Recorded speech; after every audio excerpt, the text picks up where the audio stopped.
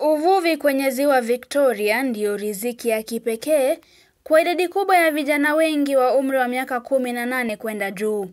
Maisha yao yamefungamana na ziwa, kwani kuanzia umri mdogo vijana wengi huandamana na wazazi wao kuogelea au kucheza ziwani, wakati wazazi wao wakijihusisha na shughuli zinazotokana na ziwa hilo.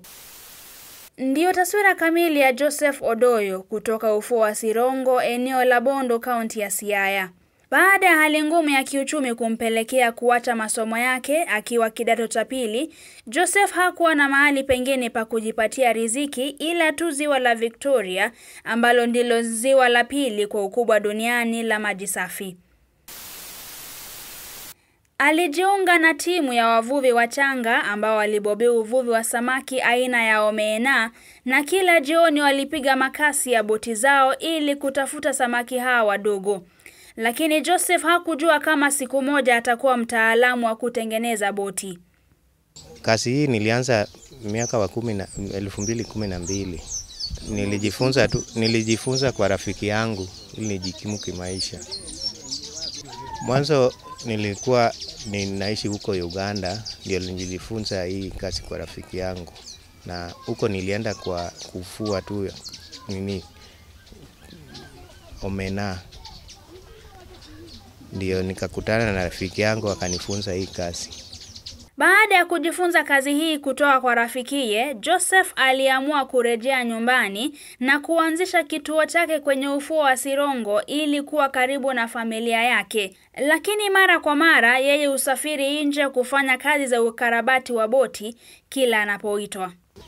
Hii kazi nilijifunza kwa sababu nilikuwa napenda sana kukaa na wafundi, na nilikuwa na mafikirio ya kwamba siku nyingine nitapata kitu ya kufanya tofauti na kazi ya kufua.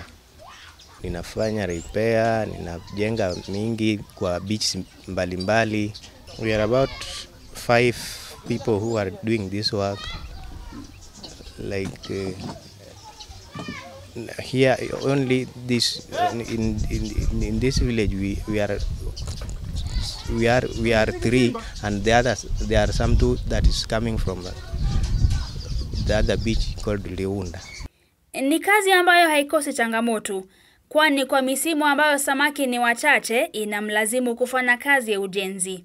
Averagely inaweza kuniletea kama 15,000 17,000 hivi.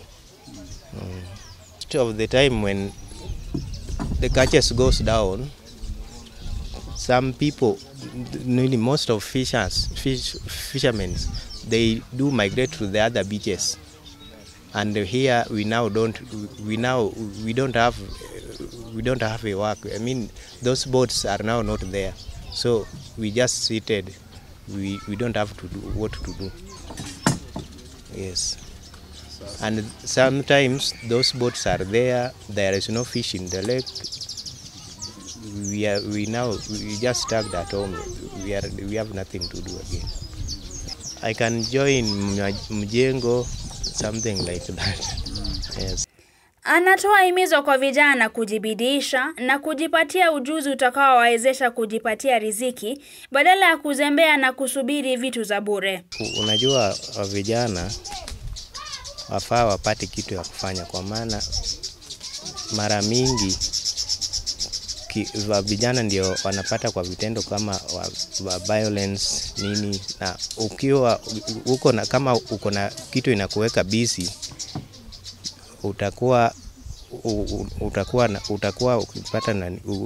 na kasi rahisi, si utapata kwenye mapango mabaya.